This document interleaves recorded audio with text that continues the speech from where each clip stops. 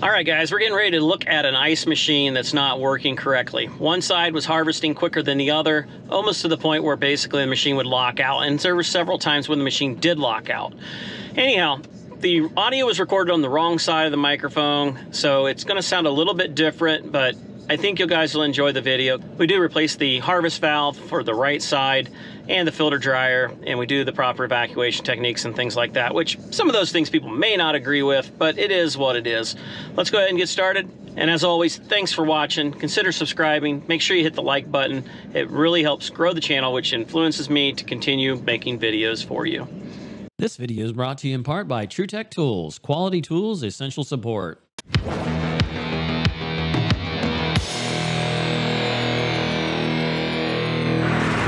Good morning, guys. We are here to work on an ice machine, and this ice machine's been having issues not harvesting on the right side. The right side is slower, left side's faster. See what we got going on here?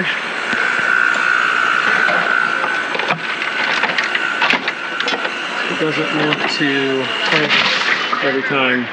What's that? I said on today's episode of Will the Ice Machine Ever Work? Yeah. So what we got is it's not one to draw. And the problem we found the last time I was here is we get about 6 degrees warmer on the right side than we do on the left side. We checked our temperatures here on our hot gas valves here. This is where it brings in the cool vapor, as they call it. This side here works as it should. This side over here does not. And we're going to be tight on the space here, so it's going to be very tight. This dryer, it needs to be changed, which I didn't get the Danfoss, so we're going to have to make Sporlan work. They claim it's special. The hot gas valve here is the one we're going to replace, which is fairly easy to get to. All the pumps work on it. The refrigerant charge was a little low a while back. Did a leak search, couldn't find anything. They took the line set up through the wall, so you can't tell if they've made any connections in the wall, so it's very possible that they did. So we're going to go and get this thing recovered. We got to do a 3-point evacuation on this because they do have solenoids and check valves in here, so we got to make sure we get those, get around those so that we can get all the refrigerant out. So we're going to go ahead and get started with our recovery, and we'll get our refrigerant tank prepped, get it back on it, and get her pulled out. 331. Valve that off, see if we're holding. Looks like we are. It's not jumping up. What we're going to do here is we're going to go ahead and use this T. I've got the valve core pulled out of the one, and I'm going to pull it out of the other one. And then we'll just jump it with a hose down to it. Don't need it. So we'll go ahead and yank that out, and that'll speed it up quite a bit. And you can see I've got that one yanked out too. It's liquid. So we're going to go through the suction side because it doesn't have a dip tube, so we can actually expel it a little quicker. Okay, up there on top, you can see the ice machine is right here on the right hand side. So let's go ahead and start pulling liquid first. As you can see on the back side here, we come out with some 90s, go to another 90,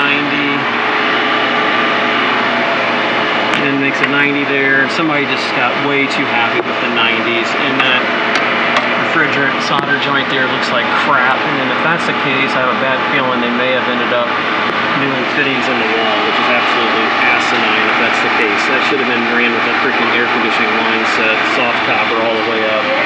That way there wouldn't have been none of that crap. I mean, it's fine outside here, but on the wall, that's just ignoramus. There's no reason to have, I don't really see anything change. Okay, I have one here. This was for another ice machine, and it's 3/8. This might, it's not often that we have Emerson dryers. It's not very big. I mean, there's no desiccant value to it at all. That really scares me that it's not big enough. And then I restrict my flow and causes a callback. Right here's actually the Manitowoc one. But the problem is, it's 1/4 inch. So we'll just go with a 3/8 083.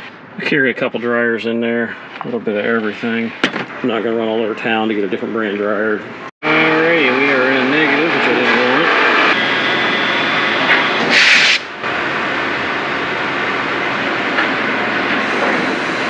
There we go. Now we're up to a pound or two. Good deal. Now we can release and let the pressure bleed off. So what we're going to do on this, we're just going to bleed some nitrogen through this right now.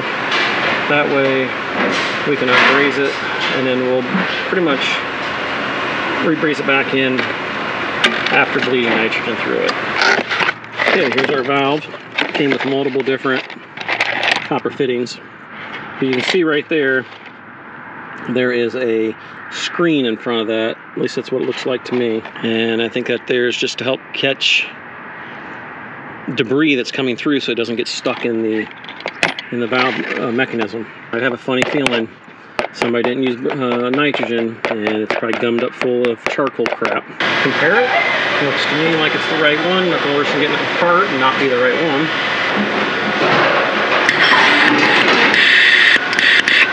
So that works pretty good there. We don't want to burn nothing up.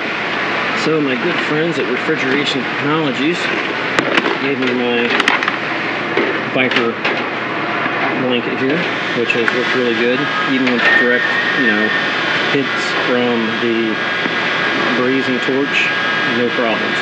You don't have to wet it, but I like to wet it just as extra, because I want this thing to last. I mean, you can't outperform water. It's a lot cheaper than the other one that's very similar to it. It's not as big, but generally I'm not swinging my torch all over the place, roasting everything. Let's check them while they're running, wide open. Okay, now I've got as much as we need. Now, so you guys know, even though this is stainless on the outside, it's copper on the inside. This is not going to take much heat at all to get this thing to warm up. You do not want to burn that copper coating off. And you can use regular brazing alloy for this thing. So keep that in mind, and we're going to try to have to keep this thing wet. Definitely wouldn't be a bad idea, or get on and get off as fast as possible. Yep, there we go. That was the easiest way to do it. So we're going to hold it away from it so that it's cooling down. And then pull it away so it can't leave any goobers on it. And let's go ahead and see if we can pull this thing straight up. It should come right off. So we're going right onto the copper. After the copper, up to the stainless screen, come right up. So we got on, we got off really fast. How fast do we get on and get off? Can I hold on to it?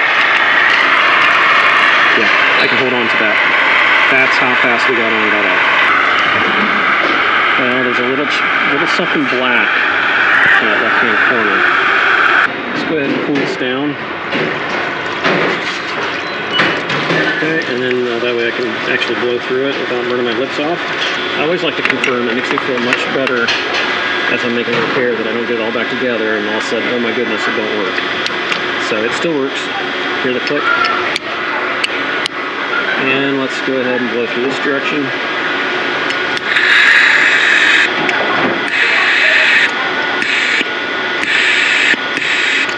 Does not go through very quickly at all. It's very restrictive.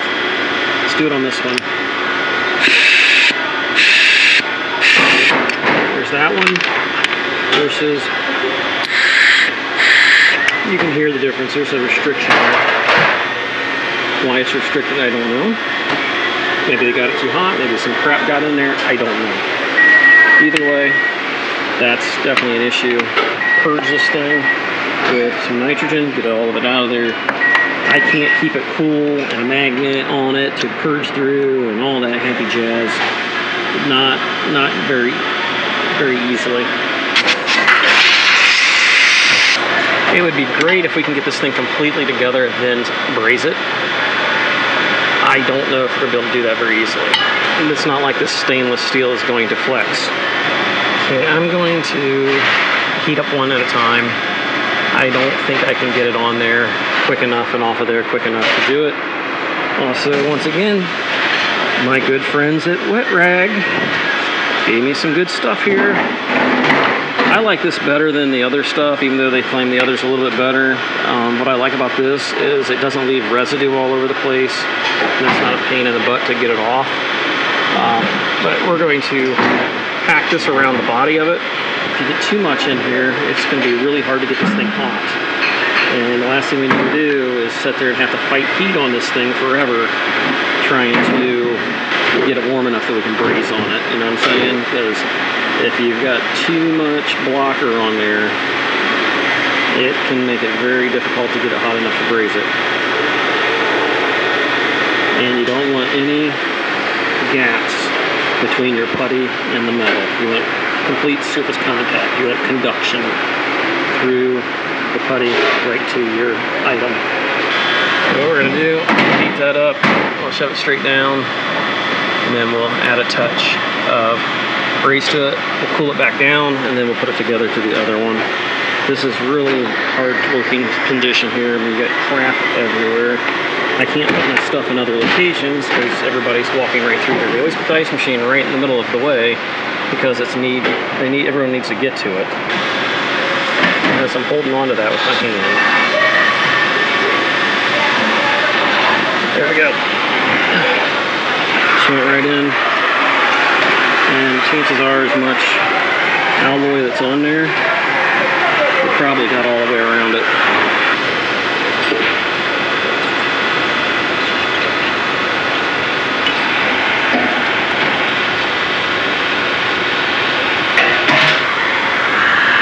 Pretty sure we got it in there.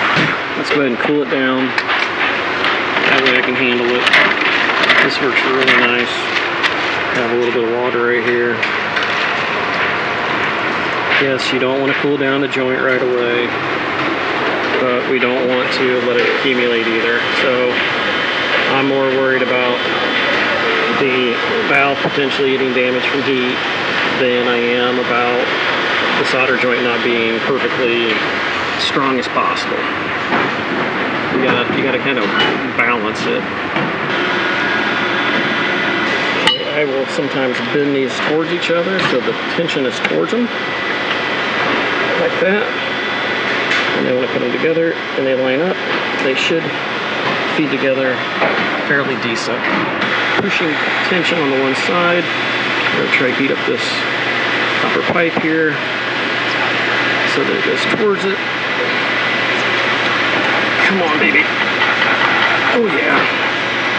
Honestly, I'm gonna heat it up a little bit and see if it's sucked in before we even do it. I'm gonna hold it there for a second.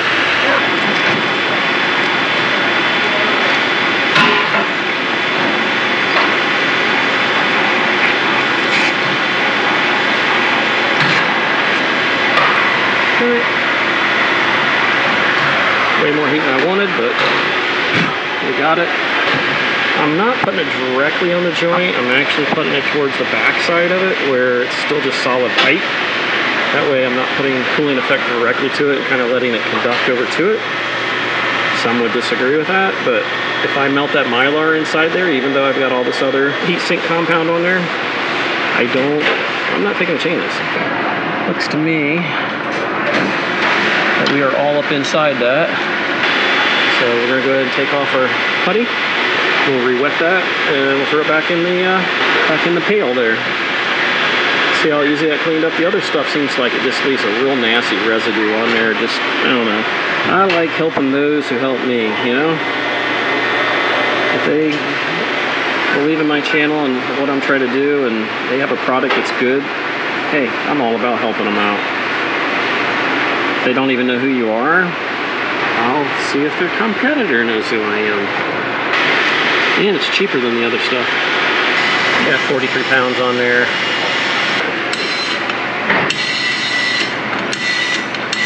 I can hear it going through.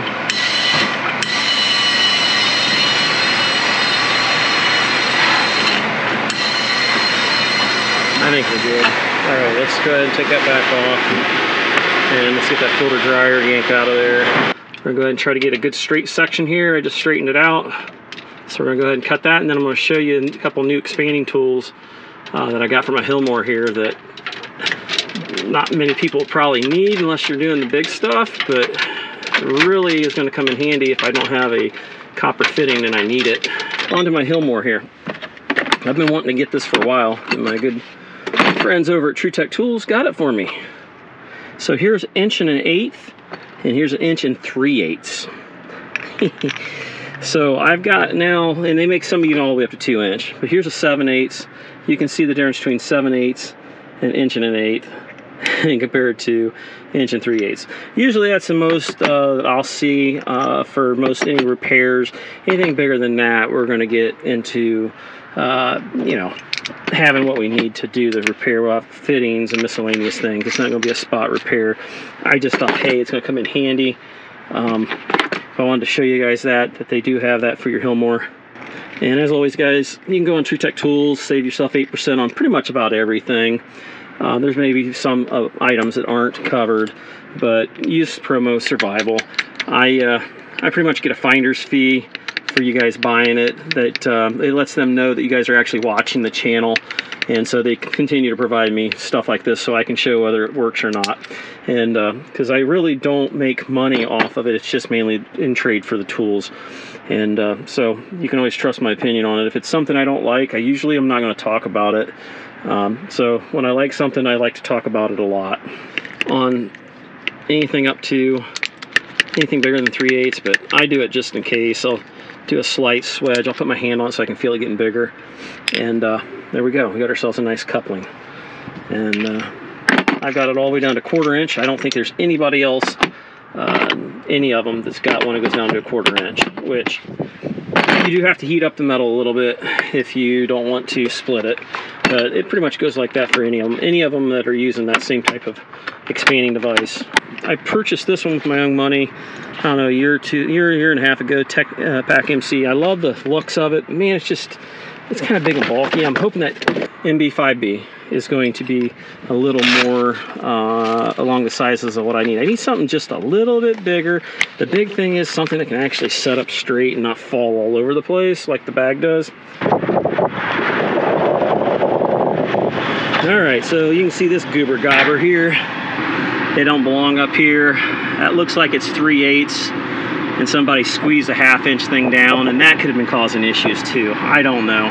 Not going to fool with it. Yeah, unfortunately, it looks like there's a lot of work been done on this line set. Oh, I got a little sandpaper here. We'll sand it up, move it down, and put some nitrogen through it again, and we'll get this thing brazed in. We'll get a better look at it there. I don't know why they didn't put it downstairs where it belonged at.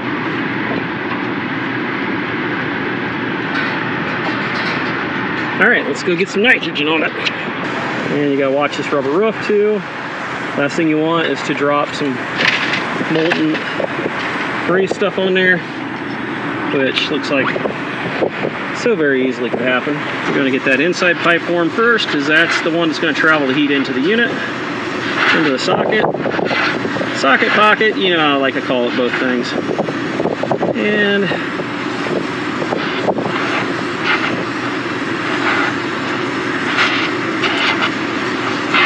there we go. Now, I'm mainly talking like this for the new guys, you know, that they don't, you can't teach somebody how to braze real great in school. You know, when I came out of school, I sucked. They didn't really, other than read a book off to you. You got to learn it and develop it. But, you know, it's sometimes you just see people put the heat on the outside here and just basic common sense things if you think about it. But honestly, I just like to throw out some of the things that I've learned over the years to hopefully make it a little easier for other people. Nice and indulged. Looks like a solder joint. This one here has a metal piece on one side and the mesh on the other. So the mesh on this one is on the outgoing side. So in theory, yeah, if it backwashes, it's still going to get caught coming back through. It's solid core on top of that. Well, I'm sure I'll still be passing it out. It's not that hot. I mean, it's hot, but you know. And we can cool it down. I'd rather cool it down after the fact than I would beforehand when it comes to some of these. I've just had so many problems getting the dryer warm enough to absorb the heat that, like I said, you stay on it forever. That looks a little bit better than the old one did for sure. We're gonna get that down here in the bottom. Get that thing a little bit warm, and then it should pull right up into her nice and fast. Heat's gonna rise.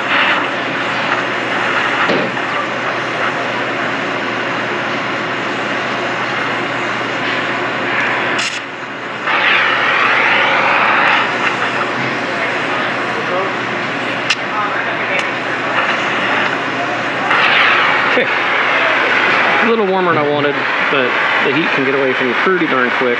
I'm not perfect. Once again, Viper, Big Blue. And this one right here, get it all on the back side. We're looking pretty good. So let's go ahead and get this thing evacuated and get this thing up and running and see how it does. Alright, this looks like a collaboration of stuff. What we did is I hooked on to my low side valve, pulled the straighter, the receiver valve. I hooked my low pressure gauge on the high side just to show that it's pulling through. So even though we're not pulling on a 3-point evacuation, we're in 30 inches of vacuum, so it means it's catching it through the suction. I also have this magnet on there too, which is probably helping it loop around bars through the liquid line. We're at 677.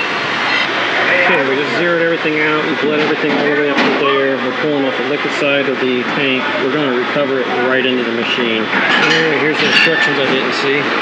15% silver solder is recommended, although silver bearing solder in the 5% to 55% range can be used. Seconds and direct heat to the solenoid socket.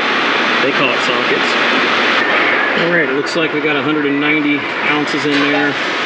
So we lost 10 ounces, 16 ounces, we lost a pound.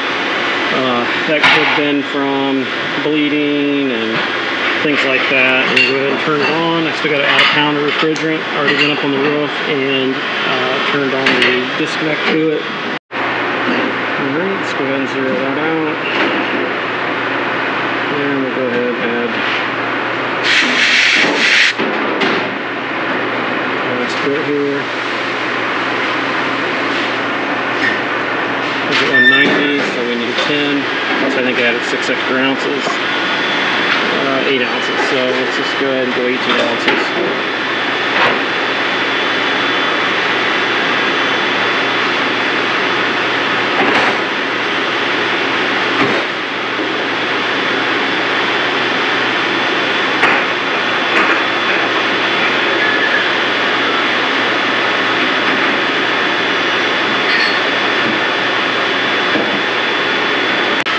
As we can see, we are at 21 degree evaporator, 99 degree condensing temperature, running 235, which our head pressure control is theoretically set for 225.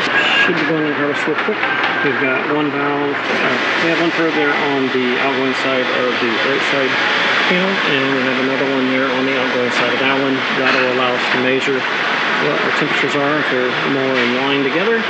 And as far as our temperature on the actual evaporator plate, you can see that we are pretty much neck and neck, 95, 95, 25, 25. Generally, it's not that close, but we're looking pretty good so far.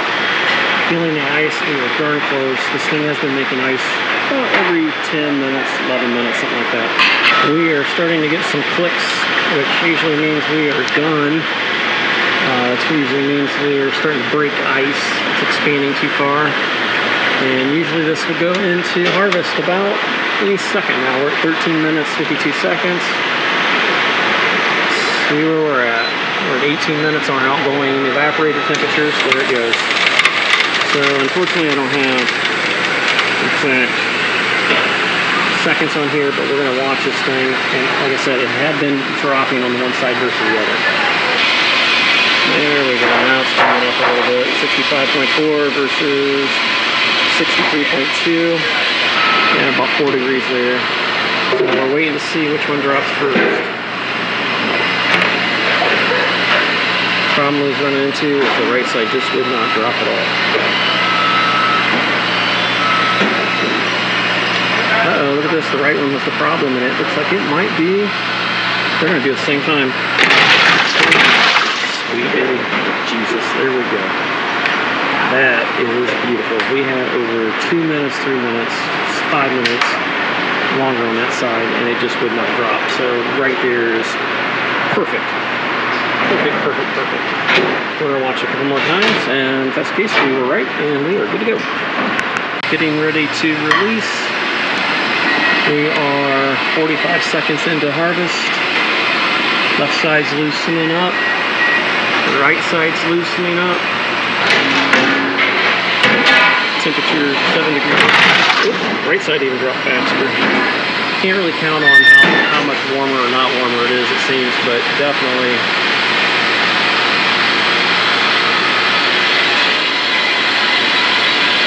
Temperature's getting cooler on the right side, so it did shut it off. That's good. Don't tell me we're gonna have reverse problems now. That'd be a bunch of crap, wouldn't it? I wanted to replace all this crap at one time. There we go. Alright, I apologize. The video obviously had the audio on the wrong side of the microphone, the front versus the back, so it's not going to sound that great.